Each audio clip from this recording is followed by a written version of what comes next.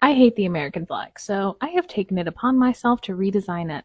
And if you're wondering what makes me qualified for that, well, Betty Ross was only 24 years old when she designed the original American flag, which obviously is outdated and has been updated since. And now I think it's time for another update.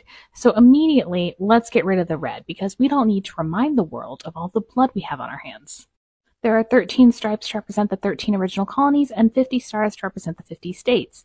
I would keep those if we had a representative democracy, but we don't. So let's keep the essence of stars and stripes, but let's make it 2 stripes to represent the Democratic and Republican Party that control our government, and we'll just make it 1 star because it is one nation after all. But I want to throw in triangles to kind of give the Illuminati shadow government vibe. So here's the final rendering.